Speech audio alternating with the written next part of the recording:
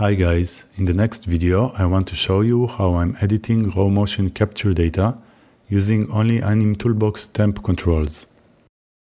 Normally I would use them on a retargeted rig, but I thought using it directly on a raw mockup file would help to show its current capabilities. Temp Ctrls was previously called Bake to Empties and was initially made as a space switching tool until it evolved into some kind of basic modular rigging tool which is used for space and setup switching while animating. First, before applying any temp controls, I block roughly the timing using the Retime markers operator. With hotkey M, I'm adding markers, usually on all contact points. In this case, I wanted to do the beginning faster and to hold the part where he raises his legs a bit longer. Now I will use temp controls to build a complete basic biped character. I'm selecting all the bones that will have an IK setup. For each setup I select 3 bones. I press on temp IK controls. The option Keep Separate Hierarchies turns automatically on. This will check for parental hierarchies between the bones and will assign to each chain a separate IK chain. I also check Add Pole Target and Root Control. Since no object or bone were used as reference for the root control, then it will be created in the cursor position. All the IK controls are now created on a separate local control rig with the animation baked on it. I can change the size, shape, and the colors of the controls. The colors change for all the controls. That's because I need to filter the influence only on selected chains. I'm changing also the shape, size, and color of the root. I'm now adding a World Space control to use for the torso. I also give it an extra child for extra control. Because it is using a small bone, it is difficult to see the shape, so I'm scaling it and giving it a new color. If I switch temp controls on and off, I can see that the arm is jumping a bit. That is probably because both bones are originally moving on all axes. In this case it wouldn't matter to me, but if I want it to be precise, I can create the IK controls without the pole vector control, and then use the base to control the elbows. Now I create an FK chain for the spine. It will use the selection order to create the hierarchy. The problem now is that the FK chain of the spine and the torso control are not connected with each other. I select any control from the spine FK chain and then the torso as the active chain, and then press Link Temp Chains. The spine is now connected to the torso control and the animation is always baked back into the rig. I'm adding World Space controls also to the shoulders. I select both shoulders and any control of the spine chain. Link Temp Chain will parent every selected chain to the chain of the active bone, and in this case to the tip of the active spine chain. Adding another FK chain for the neck and head. The IK chains are already connected to the original armature by default, so we don't have to link them as well. But I will connect the head and neck FK chain to the tip of the spine FK chain. Before changing the setup, I will quickly work on the torso motion. I will turn on Animtoolbox Editable Motion Path. The control box of the keyframes is big, so I will scale it down from the motion path settings. I want to work now on the contact of the spine with the ground. However, it's currently difficult with a standard setup and hierarchy coming from the torso. It would be better for me if the hierarchy would start from the top of the spine. If I turn shadows on, you can see how it floats over the ground. Select any bone from the spine chain and press on Cleanup. Now I select the spine again, but backwards.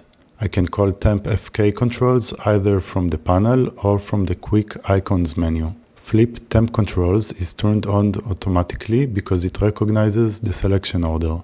Adding also extra child controls and connecting it to the root control. A new chain is created, and now it is rotating backwards. However, it's not connected to the torso. I select the torso and then the new FK chain as the active chain, and then link temp chains to the tip of the active chain. I select the shoulders, the head, and then the spine as active. This time I link to the base of the chain.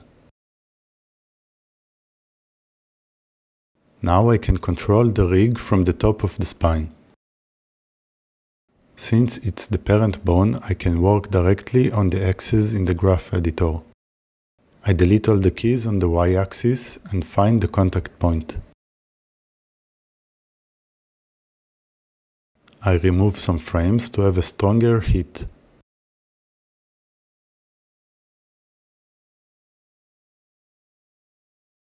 Adding a small bounce after the spine hits the ground.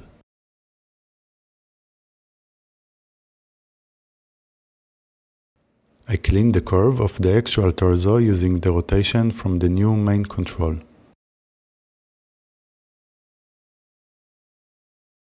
I select the child controls of the spine and start to animate them, giving the spine some more swing. I use these controls as a second layer since the main controls have the animation baked on them.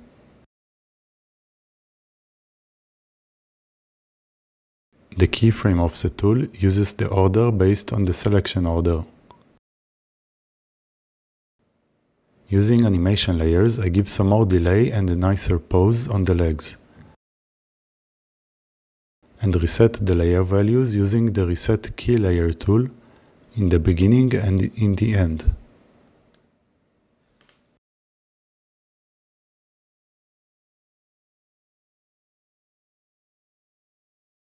Sometimes baking or removing a setup can cause gimbal locks.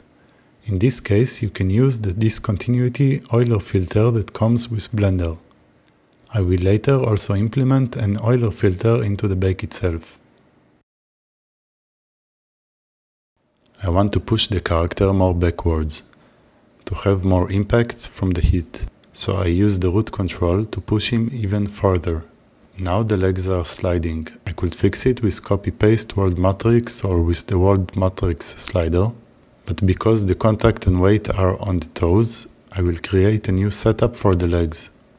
Quick bake to bake the current animation on the legs and to clean the setup. I create a reversed FK chain from the toe to the feet. Checking Use World Space Control Orientation. This time I exclude the root control. Then I do the same for the other side. I select the legs for the IK control, but this time only 2 bones per chain. The option Add an extra IK control bone is turned on automatically. This will add an extra control bone for the IK control, and it will be disconnected from the feet.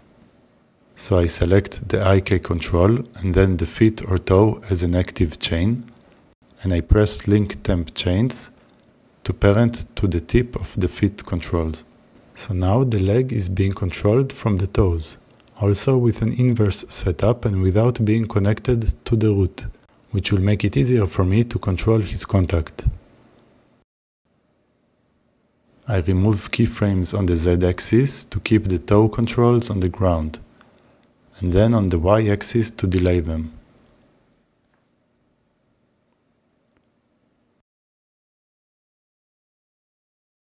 I give some delay also on the spine.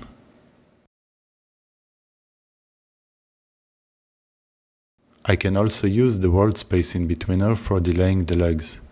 This is what I would use if the legs were still connected to the root. The animation was baked, retimed a bit more, and I switched back to the standard rig setup. Now I'm refining the rest of the poses using just animation layers. I fixed the hands, moving the torso weight back so that he doesn't fall over, giving some delay on the head. I refine the curve of the torso control a bit to have less feeling of anticipation. With Ctrl and mouse click I can remove keyframes from the curve and use the handles.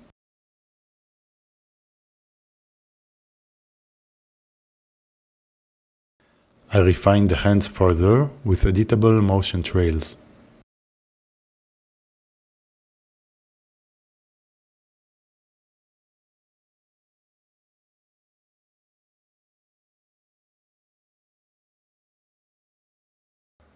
The hands feel very stiff because they don't have any fingers, so to make them more loose, for the forearms and hands I can give a new world space control with bake location tail.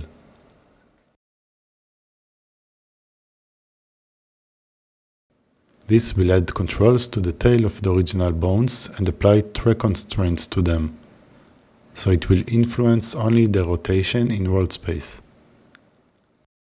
I offset a bit the keyframes to give some delay to the hands. The forearm is normally rotating on one axis, in this case the Z axis, so I could also apply this to the controls. I add the world space controls, change to tail, and open the filter attributes. I will filter from the rotation the X and the Y. This filter will influence the constraint that attaches the original bones to the temporary rig. And again the world space controls to the hands, but without the filter.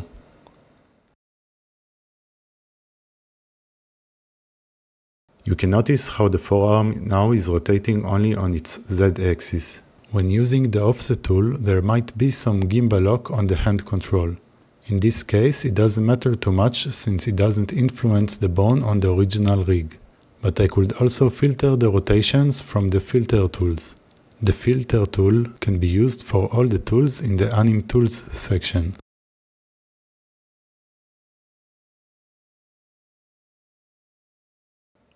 The filter tool button will show which attributes are currently being filtered.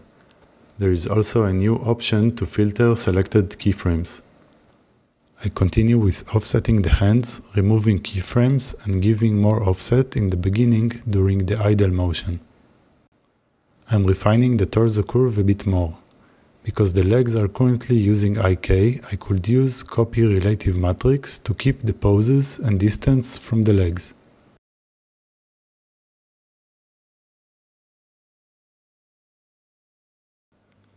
I want to bake the whole thing, so I select to bake all control rigs.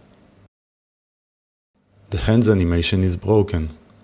If I select the bones, I can see that it's missing keyframes.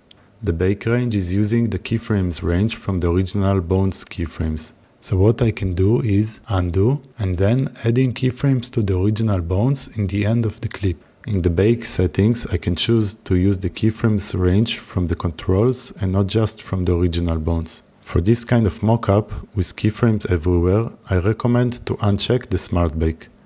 It will be eventually more clean and precise.